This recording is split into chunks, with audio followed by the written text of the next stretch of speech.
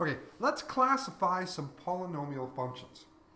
But first, we should know exactly what a polynomial function is. A function is considered a polynomial if its powers on x, the power on x has to be a non-negative integer. So 0, 1, 2, 3, 4, no decimals, no fractions. So that right there, those powers are all positive numbers. It's okay if you've got a coefficient in front, like that. It's okay if that's a fraction. But the power on the x can't be. So let's look at some different types. The ones we're going to concern ourselves with are constant functions, linear functions, quadratic, and cubic. They keep going up higher to a higher degree, but this is what we're going to worry about. A constant function has a degree of 0 because the x has a power of 0. It's not there.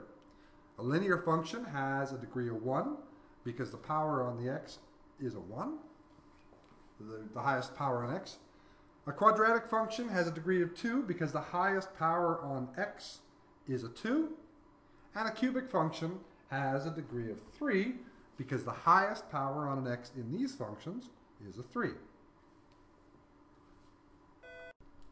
If I look at a constant function, f of x equals 2, something like this, what it ends up looking like is a straight line.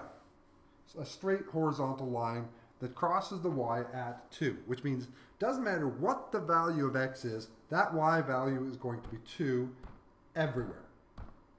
That's what a constant function is. Now remember, this one has a degree of 0.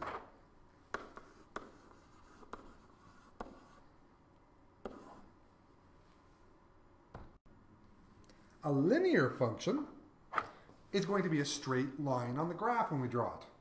As you can see, this follows the form y equals mx plus b. This one has a degree of 1 because that's the highest power of x. And that will always be a straight line of some sort. As we get further into the polynomial functions, get into a higher degree, we start getting a little more complicated graphs. This one is a quadratic function, and it has a degree of 2 because the highest power on the x is a square, is a power 2. This one has a degree of 2, has one turning point.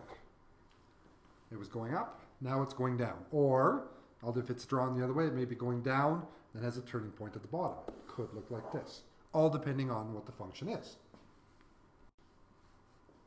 As we keep moving up into the different types of functions, we now have a cubic function. Now, if you remember, a cubic function has a degree of 3 because 3 is the highest power on that function. Now, this one looks a little more complicated. Degree of 3, it's going to have 2 points where things change. This is what a cubic function looks like. The next thing we need to look at with functions is the leading coefficient. Now remember, coefficients are these numbers that are in front of the x. So in this case, this is one of the coefficients. This 5 in front of the x is one of the coefficients, is the leading coefficient.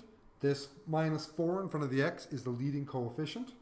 Same thing with this 2/3 and this minus 3. Now these numbers back here are also coefficients, but right now we're going to worry about the leading coefficient because it will tell us something. So in this case, my leading coefficient, also referred to as a, is minus 3. In the linear function, my leading coefficient is 2/3. On my quadratic function, my leading coefficient equals 5. And on the cubic function, my leading coefficient equals minus 4.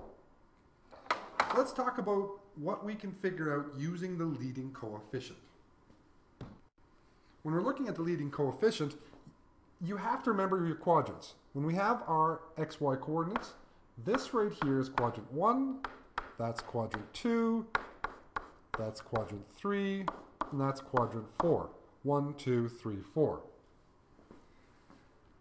Now your leading coefficient is going to tell you where the endpoints of the graph are going to be.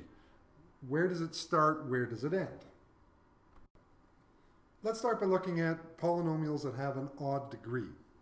If your leading coefficient is positive, if a is greater than 0, the graph is going to start someplace down in quadrant 3. And it's going to end, or it's going to continue on and end someplace up high in quadrant 1.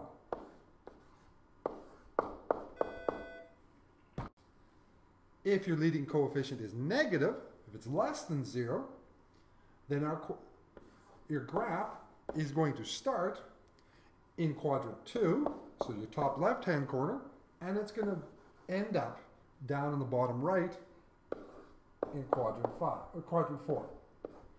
Now it's not saying what it's going to do in the middle, but that's what the end behavior is going to be.